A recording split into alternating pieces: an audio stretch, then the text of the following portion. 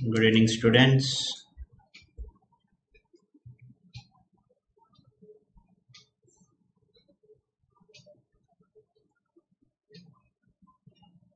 Just 1 minute.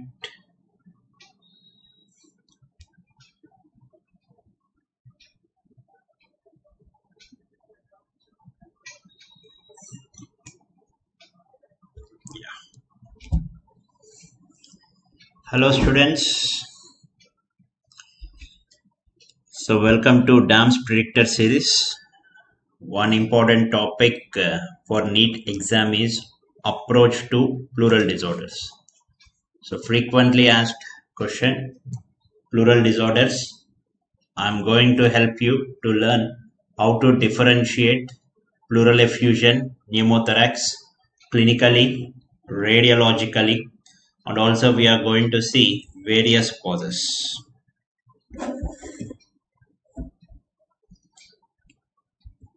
So clinical basis, I'll try to make it as crisp as possible for your exam. These are all pleural collections. See, there can be air or fluid. So whenever there is air or fluid, so the intrapleural pressure can increase and it can cause push of mediastinum to opposite side of the disease. That's why these pleural diseases are generally considered as pushing lesions. They can be considered as pleural space occupying lesions. If it is filled with fluid, we call it as pleural effusion. Pleural effusion. If the pleura is filled with air, we call it as pneumothorax. So either pleural effusion or pneumothorax. Like I told you, these are pushing lesions. If suppose there is right-sided pleural effusion, your trachea will be shifted towards the left. If there is left-sided pneumothorax, your trachea will be shifted towards the right. Coming to clinical differentiation, percussion. Now, if you consider this is normal level of lung resonance. If you percuss on a healthy lung, it is considered as normal resonant node. Anything more than that, it is called as hyper-resonant, in some books also written as tympanic node. Anything slightly less than normal resonance, it is called as impaired node. Still less, it is called as dull node. Maximum dullness, it is called as stony dull node. Maximum dullness, it is called as stony dull node. Now, anywhere stony dull node, if it is present, it is suggestive of fluid in the pleural cavity. Now see here, this pleural effusion is a fluid. So whenever I percuss, what do I get? I get a stony dull node. Whenever I percuss on the lungs, I am going to get a stony dull node. Whereas pneumothorax, it is excess air in the pleural space. It is excess air in the pleural space. Whenever you percuss, you are going to get a hyper-resonant node. A hyper-resonant node, also called as tympanic node. Now coming to breath sounds. Now because of pleural effusion, breath sounds, depending upon the amount of fluid, breath sounds can be diminished to absent. Breath sounds can be diminished to absent. Whereas pneumothorax also, depending upon the severity of pneumothorax, breath sounds can be diminished to absent. Clinically, both pleural effusion and pneumothorax are pushing lesions. On the side of the disease, see, if at all there is right-sided disease, one important point in clinical examination is on which side the disease is present, on that side the movements will be decreased. So there will be decreased movements on the affected side. It will be a pushing lesion. If the disease is on the right, trachea will be towards the left, and breath sounds can be diminished to absent. Most important clinical finding to differentiate these two conditions is percussion. Most important clinical finding is percussion. In percussion, pleural effusion will have stony dull node, whereas pneumothorax will have hyper-resonant or tympanic node. Now coming to the chest X-ray, because it is fluid. Chest X-ray very simple. Anything containing air will appear black. Anything containing less air or no air will appear white. Very simple chest X-ray. Anything containing air appears black. Anything containing less air or no air tends to appear white. Now this pleural effusion is a complete fluid collection. So what will be the color of opacity on the chest X-ray? Yes, it will be a whitish abnormality. And it is fluid within the pleural space. You will notice this classical meniscoid fluid level. What is this meniscoid fluid level? That I'll show you in X-ray. Now coming to pneumothorax, it is excess air. Anything having more air will appear very black. Very black is also called as hypertranslucency. There will be a hypertranslucent area. There will be a hypertranslucent area. Now this excess air will start compressing the adjacent lung margin. That is hypertranslucent area with compressed lung margin. Very important, both are pushing lesions. But whenever there is pleural effusion, what do you notice? A whitish density with meniscoid fluid level. Whenever there is pneumothorax, what do you expect? Hypertranslucent area with the compressed lung margin. How to differentiate clinically? With the help of percussion. Radiologically, it is very simple. Fluid is white. Air will be very black. Now this is a chest X-ray of a patient with pleural effusion. How did I conclude? Now if you notice here, students, what has happened? This is the trachea.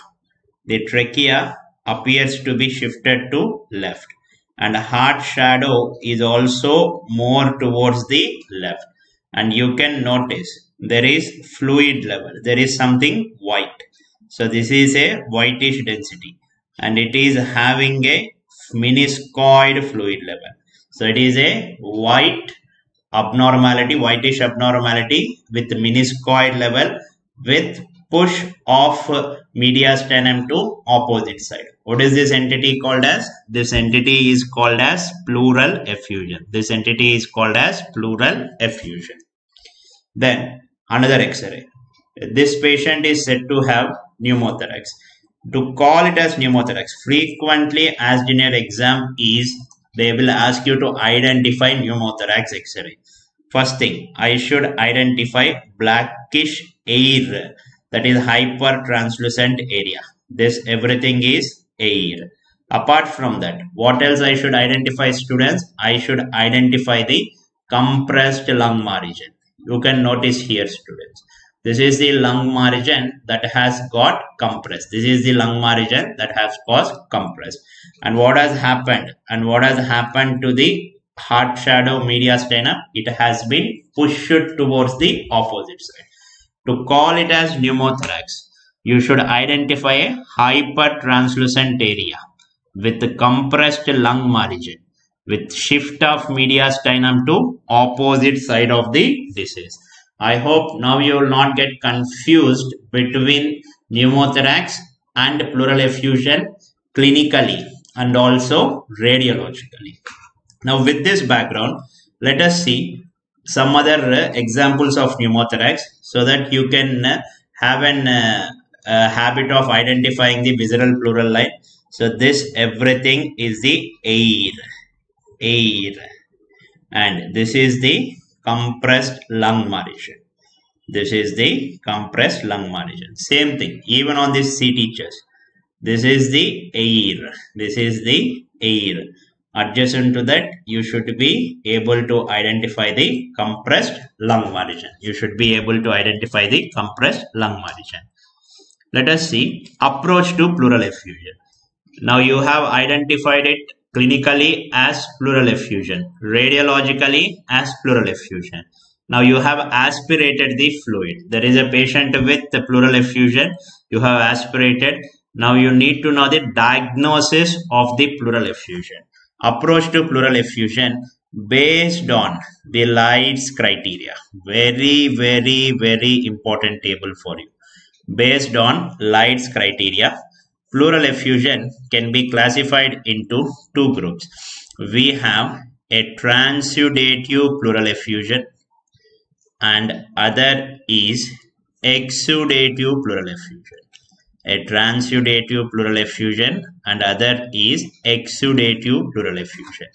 And what is the Leitz criteria to qualify for transudate pleural effusion? For transudate pleural effusion protein by serum protein, pleural effusion by protein by serum protein less than 0.5. Pleural effusion LDH by serum LDH less than 0.6. If the protein ratio is less, LDH ratio is less, this can be called as a transudative pleural effusion. On the other hand, any one of the following, protein ratio more than 0.5 or LDH ratio more than 0.6, LDH ratio more than 0.6, this phenomena is called as exudative pleural effusion. Whenever it is transudative pleural effusion, life is very easy because majority of the transudative pleural effusions are systemic causes. So first important system is heart, cardiac failure. It can be due to cardiac failure. Then it can be due to kidney issue. Next system, nephrotic syndrome. Or it can be due to liver problem. Pleural effusion because of liver disease. It is called as hepatic hydrothorax. Pleural effusion because of liver disease. It is called as hepatic hydrothorax. Or it can be due to a procedure called as peritoneal dialysis. It can be due to a procedure called as peritoneal dialysis. And also hypothyroidism can cause pleural effusion. Hypothyroidism can cause pleural effusion. It is generally transudate, but we don't know why exactly the pleural effusion is happening. The exact mechanism is unclear. But in my clinical practice, whenever I come across transudative pleural effusion, it will be among these three only, either cardiac failure, nephrotic syndrome, hepatic hydrothorax. In my clinical practice, cardiac failure is most common cause of pleural effusion worldwide. Cardiac failure will be most common cause of pleural effusion worldwide. Cardiac failure is most common cause of pleural effusion worldwide. Now, what is the reason for pleural effusion in these cases? For fluid to be accumulated anywhere, second year pathology, either it has to be increased hydrostatic pressure or decreased oncotic pressure. In cardiac failure, what happens? There will be increased hydrostatic pressure. Cardiac failure is generally, there will be increased hydrostatic pressure that will be responsible for fluid accumulation. Nephrotic syndrome is characterized by massive proteinuria that results in decreased oncotic pressure that can pull the fluid within the pleural space. Cardiac failure, the reason is increased hydrostatic pressure. Nephrotic syndrome, the reason is decreased oncotic pressure. Now, how will a liver disease be responsible for pleural effusion? Now, see here, students, whenever there is a liver disease, ultimately there will be ascites. Whenever there is ascites, there can be increased pressure within the abdominal cavity. Generally, your diaphragm will be having tiny holes which will not be open during equilibrium. Whenever there is increased intra-abdominal pressure, these diaphragmatic holes will open, and the fluid from the abdominal space can be transferred into the pleural space through the diaphragmatic pores. So write down this hepatic hydrothorax. The predominant mechanism is transfer of fluid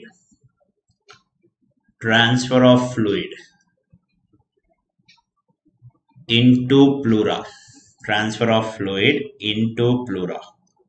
through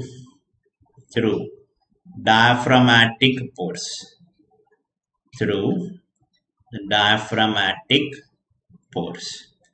Then coming to peritoneal dialysis. You must be knowing dialysis, if blood is used, it is hemodialysis. If you put a catheter in the peritoneal cavity, it is peritoneal dialysis. Whenever you put a catheter, you are going to inject some high concentrated fluid into the peritoneal cavity. Whenever excess quantity of fluid is injected into the peritoneal cavity, again, increased pressure in the abdominal cavity, opening up of diaphragmatic pores, and movement of fluid from the abdominal cavity into the pleural space. The mechanism of hepatic hydrothorax and peritoneal dialysis will be similar. This is transitive. Now, if at all you find an exudative pleural effusion, life becomes very difficult because you have to evaluate for so many causes. First, you need to see, are you dealing with any malignant pathology? For that, you need to send for cytology to look for any malignancy.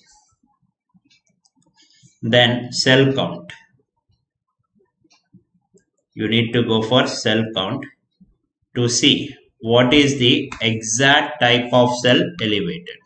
Cell count to see what is the exact type of cell elevated. Then you need to send for gram staining. Why for gram staining? To look for any infection. And most importantly, you should send for TB markers. So why TB markers? Because tuberculosis is considered as most common cause of exudative pleural effusion worldwide.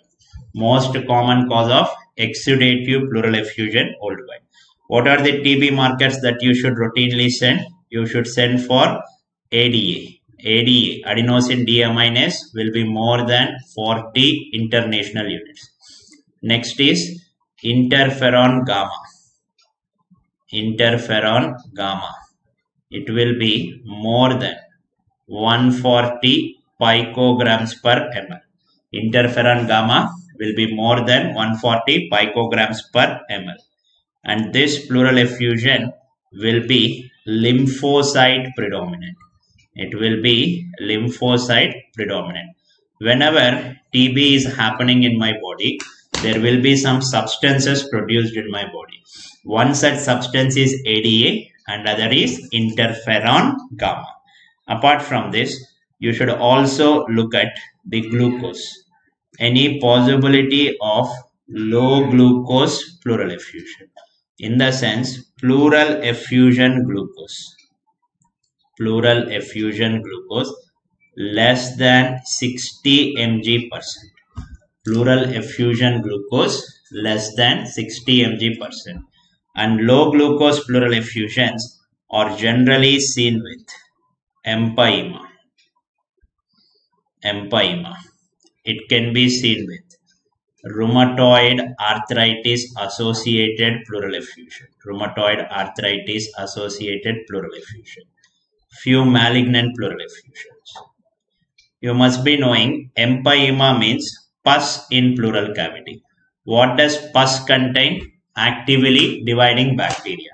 What do bacteria consume? Glucose. Malignancy, actively proliferating tumor cells. What do they consume? Glucose. In rheumatoid arthritis also, just like arthritis, there can be pleuritis. And all these inflamed pleural cells can have more metabolism. Thus, that in turn can consume glucose. Because these pathologies consume glucose from the pleural space, there will be low glucose in the pleural fluid. then you should know what are the conditions responsible for high amylase pleural effusions. High amylase pleural effusions. These are particularly seen with pancreatitis. Very, very important. Pancreatitis. Next, esophageal rupture. Esophageal rupture.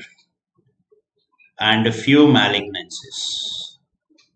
Now, first of all, why pleural effusion can happen with pancreatitis? You know that pancreas is an infradiaphragmatic structure. Whenever it is inflamed, it can cause irritation to the diaphragm. Because of this irritation, the diaphragmatic pores will open, and this pancreatic inflammatory fluid, now it will move through the diaphragmatic pores into the pleural space. And what does pancreatic inflammatory fluid contain? Amylase. Then next, coming to esophageal rupture. Your esophagus is an mediastinal structure. Adjacent to that, there is mediastinal pleura.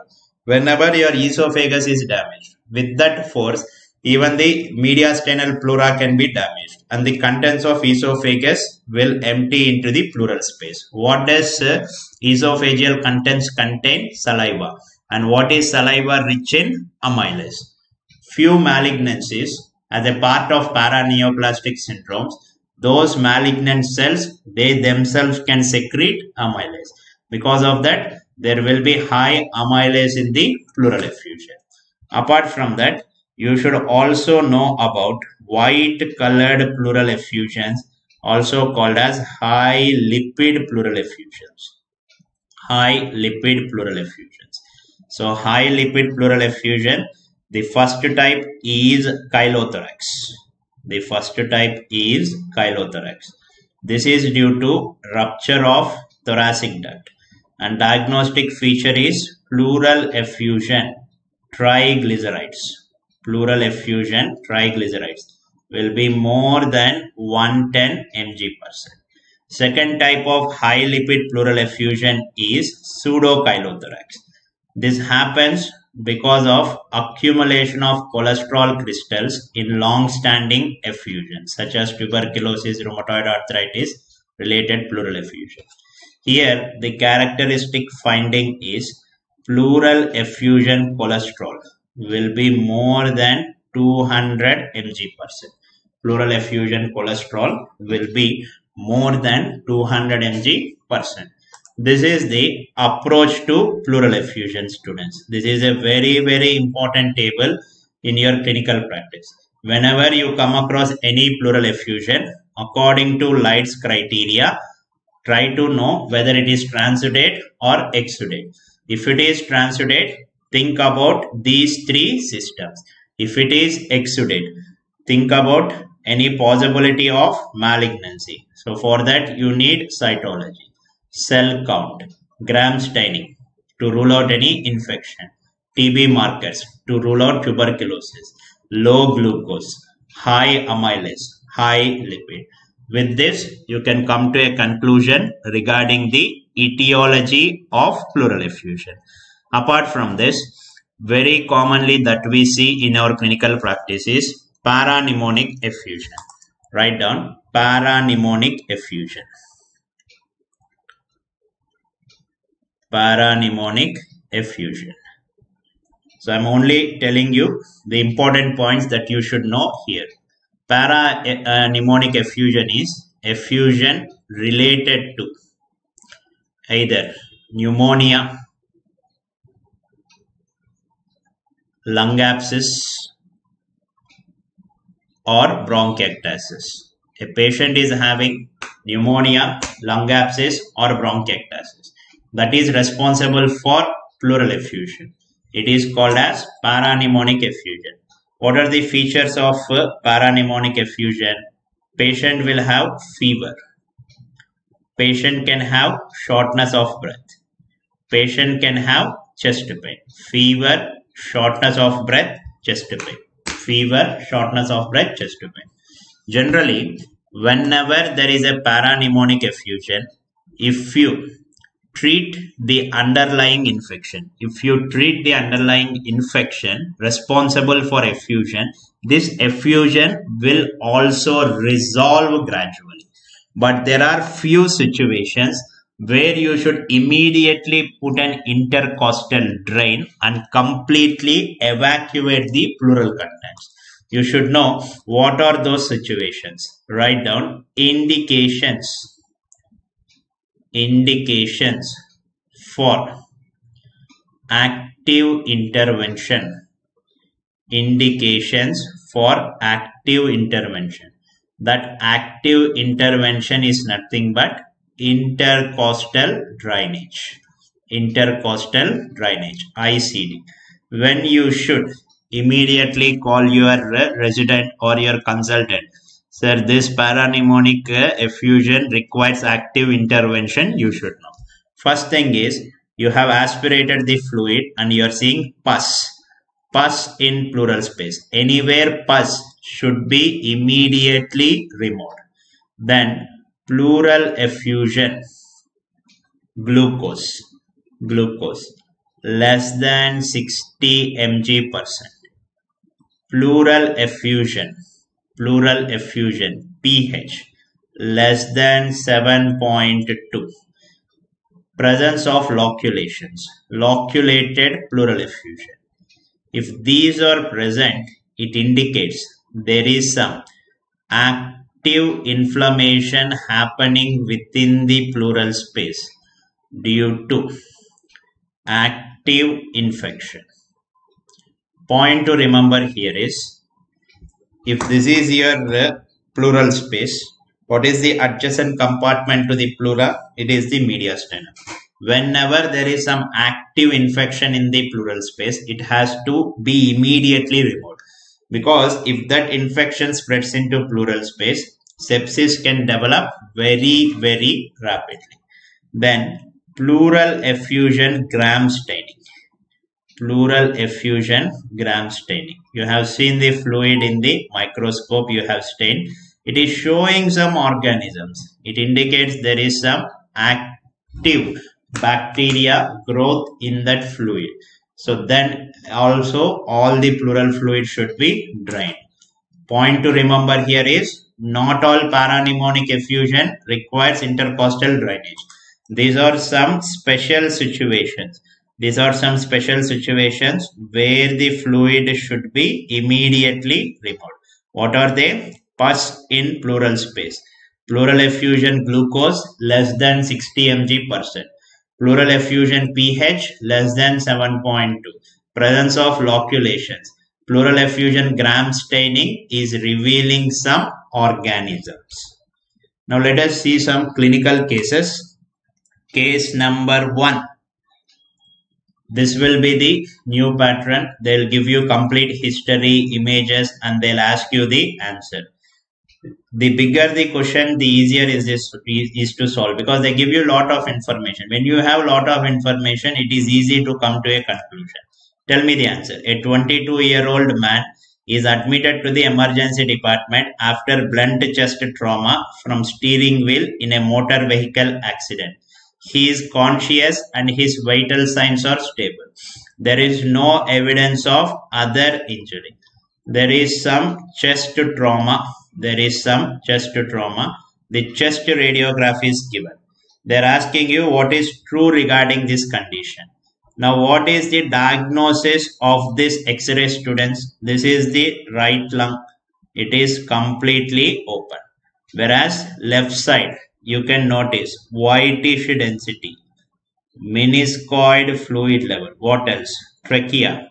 It is going more towards the right. Heart shadow is also going more towards the right. So it is a left pleural effusion. Now what are the true statements regarding left pleural effusion? Normal chest wall expansion on diseased side. This is false. Whenever there is disease, that side will not expand properly. Stony dullness on percussion, true. Coarse crepitations are heard on auscultation, no. It is not bronchiectasis to hear coarse crepitation. It is pleural effusion. Breath sounds will be diminished to absent. Air bronchogram is not the classical finding. Air bronchogram is not the classical finding is also a true statement, because air bronchogram is classical finding of consolidation. It has no relation with pleural effusion. So the best answer will be option C. B and D are correct. B and D are correct. It is very simple. If you know how to identify pleural effusion clinically, radiologically, this question is a cakewalk for you. Case number 2. There was a 71-year-old man, smoker, with fever, fatigue, and increased shortness of breath. On physical examination, the temperature is higher, blood pressure, pulse rate, respiration rate is higher, saturation is less. Pulmonary examination reveals decreased vocal fremitus, dullness to percussion, decreased breath sounds over the right hemithorax. All these are suggestive of some right pleural effusion, and also chest X-ray is showing right-sided pleural effusion. Thoracentesis performed as shown. So I wanted to know what exactly is there. I have performed a thoracentesis, and this is the appearance of the fluid. This is the appearance. So what is this fluid, students? This is a brownish fluid. This is a brownish fluid. So this is pus. Now pus in pleural fluid is called as empyema. And moreover, they have given pleural fluid analysis. Glucose 40, pH is reduced, protein increased. See, any pneumonic effusion is exudative. So protein can be increased, but gram staining was negative. See, gram stain will not be positive in all. If you find any one of the following, pus or low glucose or low pH, this is considered as active infection. So immediately what should be done? You should insert a chest tube and start antibiotics. You should insert a chest tube. So the best answer is option B. Very good. So very good, everybody. You have identified this as empyema, and your next step should be insertion of a chest tube and to start antibiotic. Insertion of a chest tube and to start antibiotic. This is brief review about pleural effusion. Now what is this condition? Escape of air into the pleural space. Escape of air into the pleural space and mediastinal shift. What is this disease, students? This is a pneumothorax. This is a pneumothorax. Already we have discussed the clinical findings, radiological findings. Let us see the classification of pneumothorax. Pneumothorax can be broadly classified into a spontaneous pneumothorax, and other is traumatic pneumothorax. Spontaneous pneumothorax, it is of two types. We have primary spontaneous, secondary spontaneous. In traumatic pneumothorax, we have trauma happening in hospitals, iatrogenic, trauma happening outside, direct chest injury. Example for direct chest injury is the one happening during road traffic accidents. Coming to primary spontaneous pneumothorax. Here, there is no pre-existing lung disease. There is no pre-existing lung disease. This pre-existing lung disease is not there, but still pneumothorax happens. This mechanism is not clearly known. Why it actually happens, exact mechanism is not known. Whereas secondary spontaneous pneumothorax, there will be a pre-existing lung disease. There will be a pre-existing lung disease. Because of this pre-existing lung disease, there will be pneumothorax. What is the most common lung disease? Most common lung disease responsible for pneumothorax. Your answer should be COPD. COPD is the most common lung disease responsible for pneumothorax. What is the reason? In COPD, there are hyperinflated areas called as bullas, which can rupture at any point of time, resulting in air escaping into the pleural space. Apart from COPD, tuberculosis, interstitial lung diseases, rare diseases such as Langerhans histiocytosis, lymphangioliomyomatosis. All this would have been covered in your regular classes. So these diseases will also cause pneumothorax. Tuberculosis, interstitial lung disease, Langerhans histiocytosis, LAM contains cyst. This cyst can rupture. Tuberculosis, it contains cavities. Cavities can rupture into the pleural space. And in ILD, there are honeycombing areas. These are also abnormal air-filled areas which can rupture at any point of time, resulting in pneumothorax. These are all the lung diseases which can cause pneumothorax. Lung diseases which can cause pneumothorax. So Soundarya Ravichandran, malignancy can cause. Again, it is simple common sense, Soundarya. There are many cavitating malignancies which will cause pneumothorax. Yes, you have squamous cell carcinoma which forms cavities. It can cause pneumothorax. Yes, malignancy can cause. It depends upon the pathology it is resulting in. If it is a cavitary pathology, it can cause pneumothorax. We see very frequently. Coming to iatrogenic. Now, what are the procedures in hospital that will result in pneumothorax? We have thoracentesis.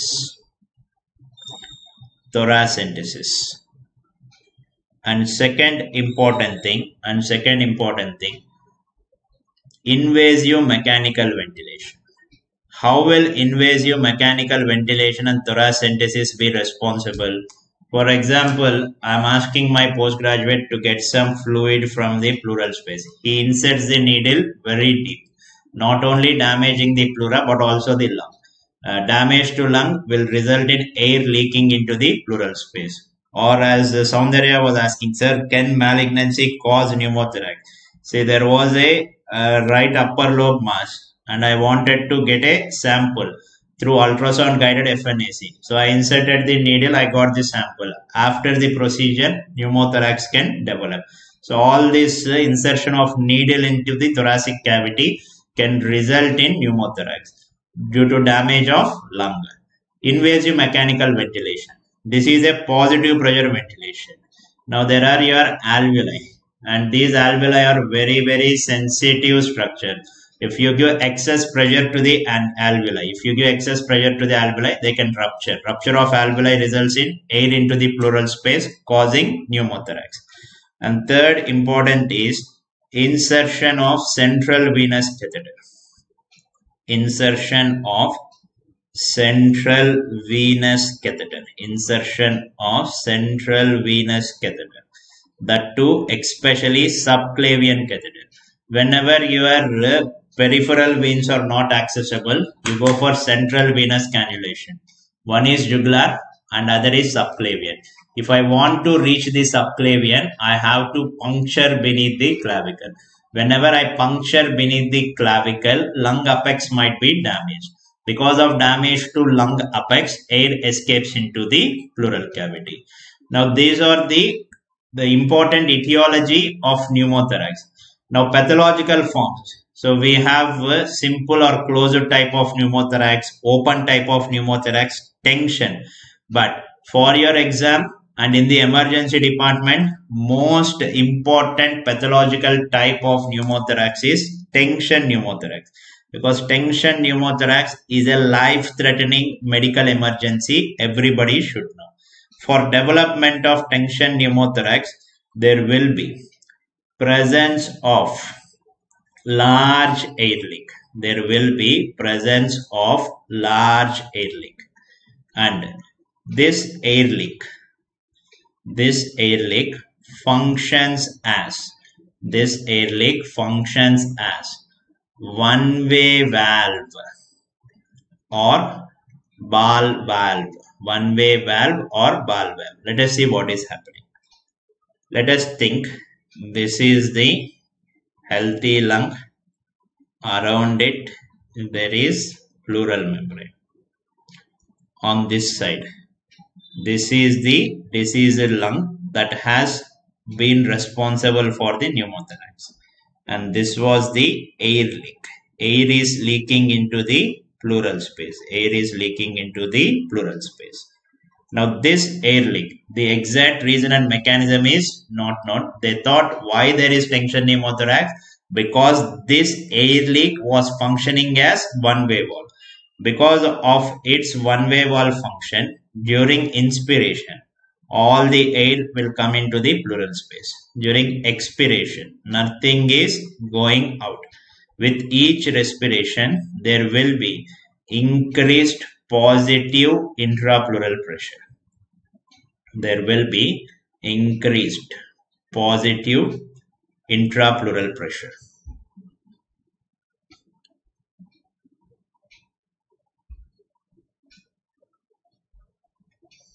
Just 1 minute.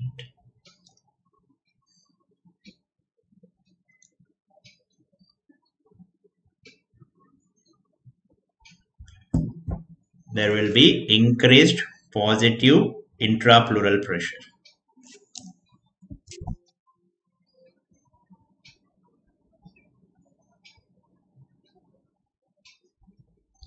So because of this increased intrapositive pleural pressure, there will be compression of adjacent lung.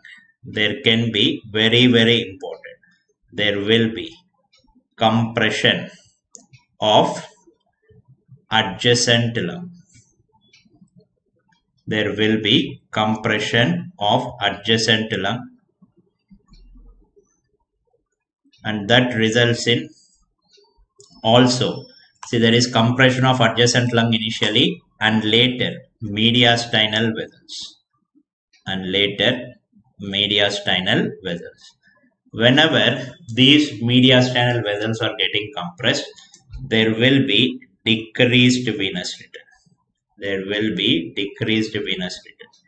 That results in decreased cardiac output. Resulting in hypotension and ultimately shock. Now, why this phenomena is called as a tension pneumothorax? Not because doctor is in tension, because patient is having hypotension. Why all this phenomena is happening? Because of increased pressure in the pleural space. What is pressure? Also called as tension. All this is happening because of increased tension in the pleural space. That's why it is called as tension pneumothorax. Patient is presenting with hypotension shock. It is always a medical emergency and clinical diagnosis. No need to do any test to confirm it as pneumothorax. If you just feel clinically it is pneumothorax, it is sufficient to treat. What are the important clinical features? Patient will have acute shortness of breath. There will be absent breath sounds. Hypotension. Patient will be in hypotension. And on percussion, hyper resonant note. If you find these in combination, your suspicion should be tension pneumothorax. Your next intervention should be something saving the life of this patient. What will be the next step or best step? You should do something to save the life of the patient. What is that? Insertion of wide bore needle. Followed by ICD insertion. Whenever your suspicion is tension pneumothorax, the next intervention will be insertion of a wide bore needle. If you put a wide bore needle, it will relieve the pressure. Once the pressure is relieved, compression will be relieved, circulation improves, you can save the life of the patient. Now the question, what is the ideal site of needle insertion? What is the site of ICD insertion? What is the site of ICD insertion? For ICD insertion, it is always single answer. Fifth intercostal space near mid-axillary line. Mid-axillary line. Whereas for needle insertion, according to new guidelines to avoid confusion, this is also fifth intercostal space. Mid-axillary line. Mid-axillary line. If it is not given in the option, the next best answer is second intercostal space, mid-clavicular line. So I'm very surprised still few students are giving wrong answers. Kindly know this, students, even when you wake up from your sleep, you should know what are the features of tension pneumothorax and where the needle should be inserted. Site of needle insertion, according to new guidelines, it is fifth intercostal space, mid-axillary line. For ICD also fifth intercostal space, mid-axillary line. For needle, if fifth is not given in the option, you can go to the next option, that is second intercostal space, mid-clavicular line. Second intercostal space, mid-clavicular line. Many students ask me, so whenever I am inserting a needle, what is the main precaution that I should make sure? See, you should insert the needle in the lower part of intercostal space. So in simple words, if this is upper rib, this is lower rib. You want to insert a needle, even if you don't know any anatomical relations, see that you are inserting it in the lower part of the intercostal space. In simple words, for the newly joined interns, this is what I advise. So whenever you are thinking to insert the needle, make sure you are inserting in the lower part of intercostal space. Now let us see the logic. Now if you consider this is the intercostal space, this everything is the intercostal space. In the upper portion of the intercostal space, beneath the rib, beneath the upper rib, you are having so many intercostal nerves and vessels. You don't want to puncture this with your intervention. So if you insert it here, so there are no intercostal vessels or nerves. Very, very important. This is the intercostal space. Always people will be confused. Is it lower portion of the upper rib or upper part of the lower rib? Don't have such confusions. Very simple words. This is intercostal space. Insert it in the lower part of the intercostal space, which is roughly nothing but upper portion of the lower rib. Upper portion of the lower rib. Now for ICD insertion, we have a specific area called as triangle of safety. So within the triangle of safety, you have to place the ICD. Most of you must be knowing the boundaries of triangle of safety. The anterior boundary by the lateral edge of pectoralis major and the lateral boundary by lateral edge of latissimus dorsi, superiorly base of the axilla, inferiorly by the line of the fifth intercostal space. So generally I place it here. So near the mid-axillary line, fifth intercostal space for convenience. If you see the triangle of safety, anteriorly it is the anterior axillary fold. That is nothing but pectoralis major. Posteriorly, posterior axillary fold. That is latissimus dorsi. Superiorly by the base of axilla. Inferiorly by the nipple line. So that is usually fifth intercostal space. So this is the area which is safe without any major vessels, and cosmetic purpose also. This is generally preferred for inserting ICD. Inserting ICD. And according to new guidelines, fifth intercostal space, mid-axillary plane is also for inserting needle. Try to solve this case. So we have reached the conclusion of this session. Let us see some cases. A 64-year-old male, endotracheal intubation, mechanical ventilation for COPD. You were called acutely to bedside when his BP drops to 70/40. Breath sounds are inaudible on the right, clear on the left. What is the best course of action? Now this patient is having a dangerous combination. What is that? Invasive mechanical ventilation plus COPD. More chances of patient developing pneumothorax. Now there is some acute decrease in BP. So there is hypotension. There is decreased breath sounds. What should be your suspicion? Tension pneumothorax. Whenever there is tension pneumothorax, don't even think about any other option. It is just wasting time. What should be the intervention? Saving the life of the patient by placing a large bore needle and alleviating the tension pneumothorax. Very good, students. All of you have got it right. Next case. Male with car accident, dyspnea, chest pain with anterior chest wall bruit, peripheral pulses are present, percussion, tympanic node. Normal pelvis, decreased breath sounds are left, tachypnea and BP low. Now there is a trauma history. There is trauma history. Along with that, there is left side tympanic node. Left side tympanic node. Along with that, decreased breath sounds. All this put together, it is pneumothorax. The answer is pneumothorax. Now few students might have answered this as hemothorax. Yes, I am seeing few people thinking it as hemothorax. After trauma, there will be hemothorax also can happen in few patients.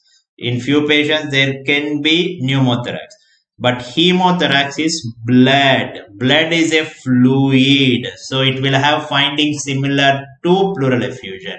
If it is hemothorax, you must have come across stony dull node. Stony dull node. You must have come across stony dull node. It is tympanic node, which is specific for pneumothorax.